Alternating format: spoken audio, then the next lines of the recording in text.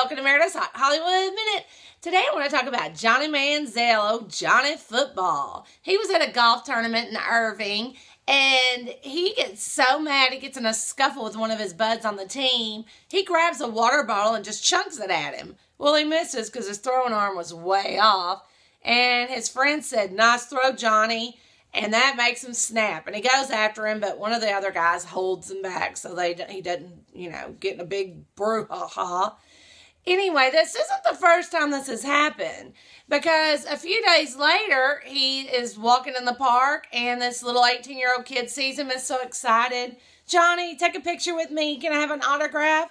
Well, Johnny grabs another water bottle and chunks it at the poor kid. The cops were there, and they checked to make sure he wasn't all tanked up or anything. It was 10 o'clock in the morning, but he was fine. They let him go. But Johnny, you need to get yourself in check, buddy. Sign that autograph. I mean, I know the kid probably didn't have any cash on him, but, that would have made his day.